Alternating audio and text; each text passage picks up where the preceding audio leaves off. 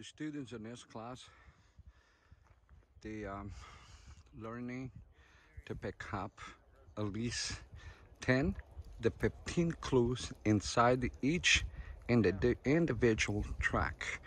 This terrain has a lot of leaves, a lot of pine needles, a lot of wood to also on the valley floor, and they're going to go step by step by step.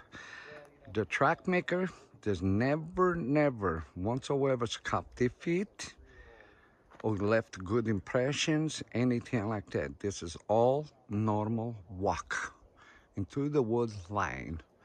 So they have to find a lot of clues. Overall, they do an outstanding work, and I'm very proud of each and every one of them. We train together so others may live. Have a great day, everybody.